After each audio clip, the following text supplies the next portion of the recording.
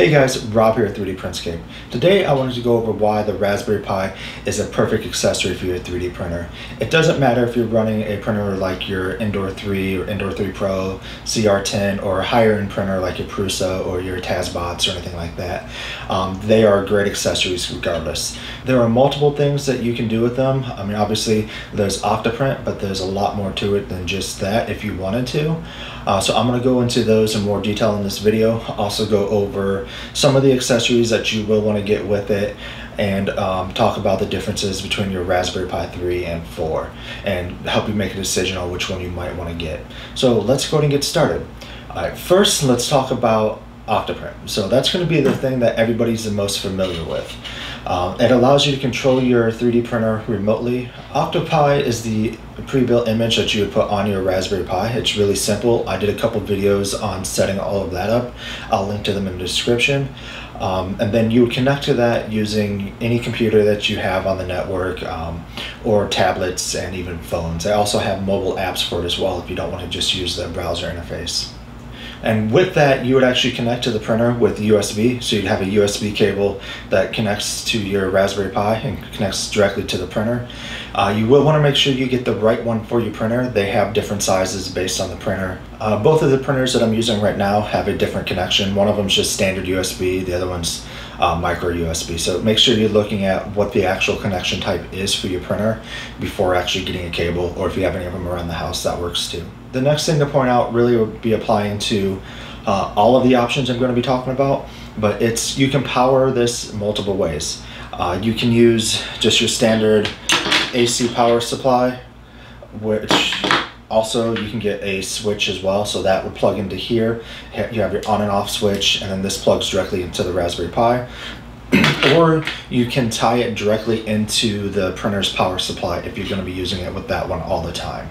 I will do a video going over how to set that up with the Indoor 3 Pro probably in the next couple weeks, so make sure you check that out when it's ready. And then if you're going to be using Octoprint, you're probably going to want to get a camera with it as well. You have a couple choices. You can get a Raspberry Pi camera like this. It just connects directly with the ribbon cable. It connects right here. I'll go over that in a second. Or you can get a webcam that would connect to USB. Only thing there is, if you're planning on using this with multiple printers at the same time, that will take away from your USB ports, so it will reduce the number of printers you can connect to. So as it stands right now, unless you get some sort of USB hub, you can have 4 printers connected to this. You do have to pay attention to the mappings. I guess that's the only real caveat, but you can't have 4 printers connected to one device. Alright, so let's go over some of the accessories here. I actually bought this as a kit. I'll link to it in the description below, but it comes with a nice little case, all the heat sinks. If you just buy the Raspberry Pi, you don't have these heat sinks, and they do heat up, especially if you're running anything that's more compute intense. So it's definitely worth getting those. You have your SD card back here, just standard micro SD. You have to get the converter, which I have one right here. It's just SD to USB. This will just plug in here, then you can connect it to your computer, just like that. And then if you're going to be putting a monitor on this of any type, you will need this mini HDMI to HDMI converter, so you can actually connect to it. And then you could use a keyboard and mouse with it as well, depending upon what OS you have on it initially. With Octoprint, that's kind of pointless because you can control it all remotely, but if you're planning on doing other things with it, it is an option, so I just wanted to make sure to kind of talk about that briefly. Also, if you're going to be using anything that is CPU or compute intensive, I would recommend getting the fan. I have this already on the case, so I don't want to take it off. It did come with this set as well, so it wasn't much extra, but it will help increase the longevity of the unit itself. It will help disperse the heat and therefore helps the actual unit. And then I wanted to talk about cases. This was the case that came with the set I bought. If you're going to be piecing it together, you don't have to get the case. There are many options that you can just print from Thingiverse. Some really good ones that can also mount directly onto your 3D printer as well. So just keep in mind what you're going to be using it for.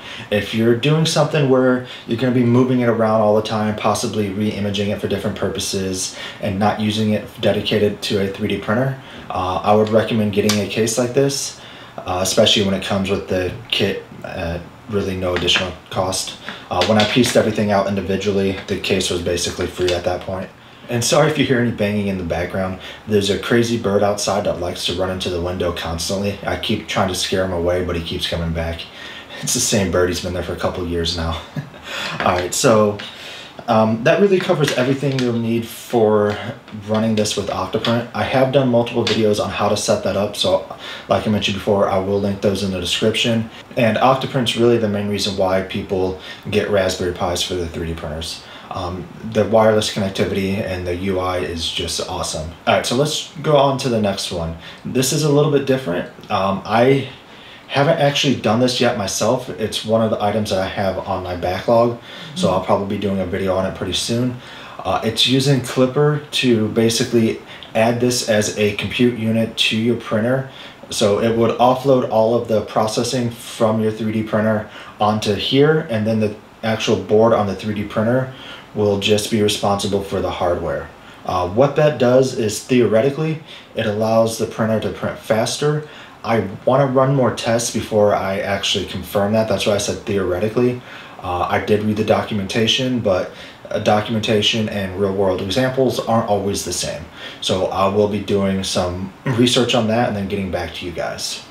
If you did go that route, you will want to dedicate the Raspberry Pi to the printer that you're working with. If you have more than one printer that you're wanting to do it with, you will want to have more than one.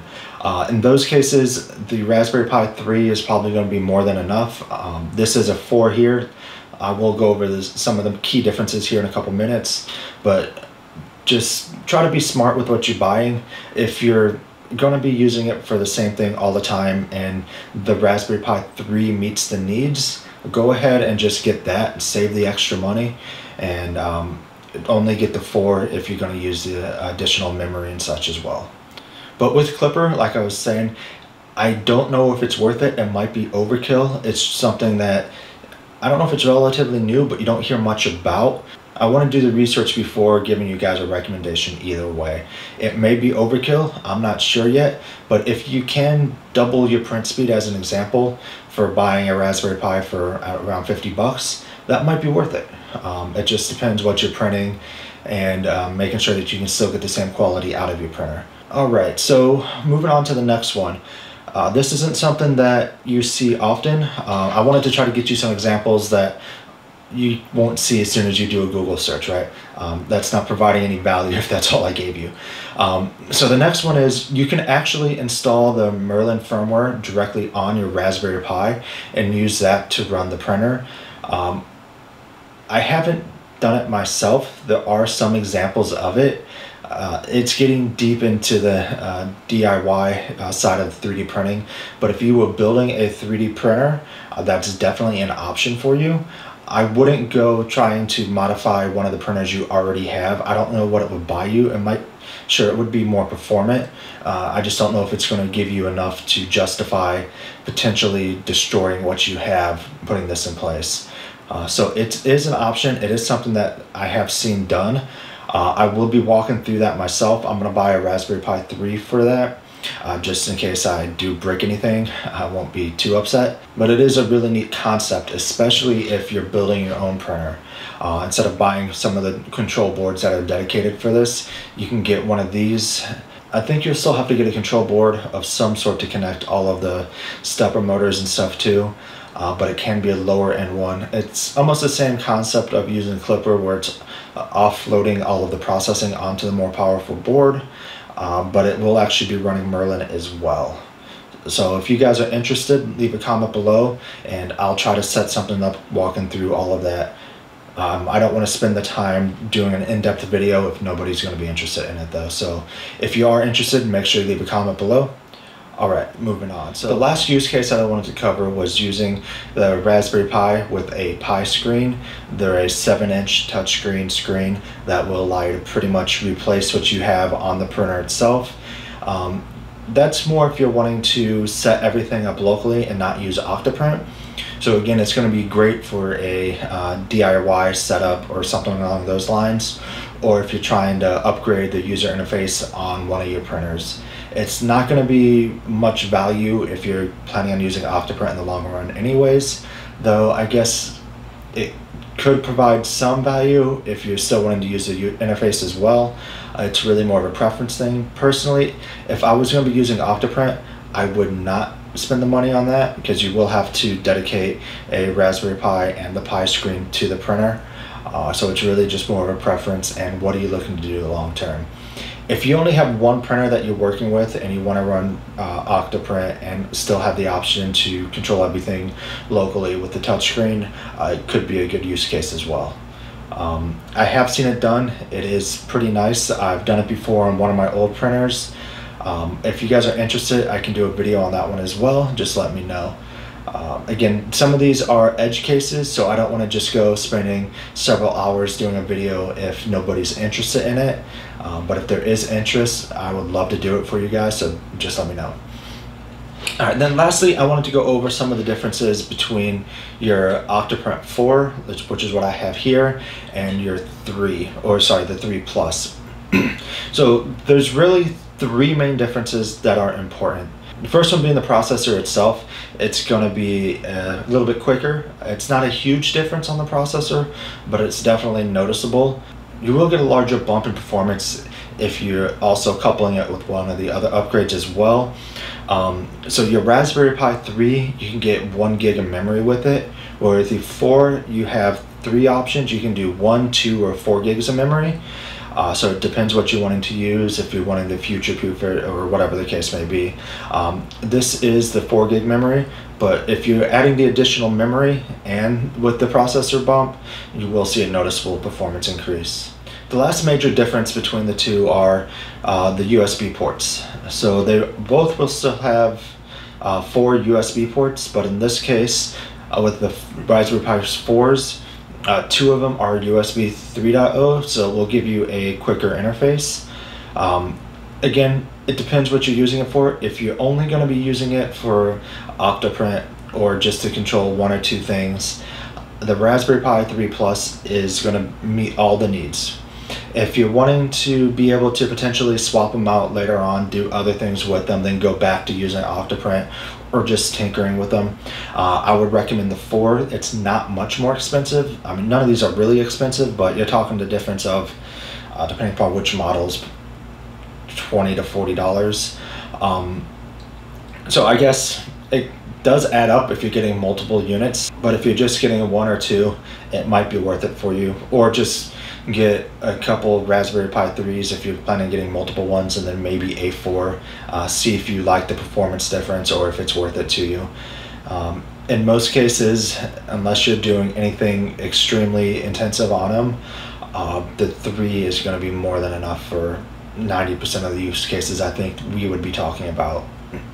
Now, if you're trying to do some retro gaming on these, which I know some people that have done, I've done it as well, the 4 will give you a nice little bump. So it just really, it depends what you're trying to do with it. I just wanted to make sure that you're aware of the differences and that the 3 will meet the needs for pretty much everything that we're doing. And that even though I've got the 4 here, the 3 will meet the needs for pretty much everything we'll be doing. So I don't want you to buy something that's more expensive just because that's what I'm showing and what I have. It's just a decision I made, and it's not necessarily one that you would have to make or should make. So just keep that in mind. I'll link to both of them in the description below. Alright, so that was a somewhat quick overview of some of the things you can do with your 3D printer using a Raspberry Pi. Please let me know what you think in the comments below, and if you want me to go into more detail on any of those or do a more in-depth how-to video covering those topics, please let me know. I would love to do it, but like I said, I don't want to do it if nobody's going to be watching it, so just let me know if you're interested. Alright, then one last thing before we go to end this video, make sure you guys smash that like button and subscribe if you haven't already. It'll really help this channel out. We're a little bit less than 2 months old and over 150 subscribers, so thank you. I really appreciate that. That's all I have for this video. I'll talk to you next time. Thanks.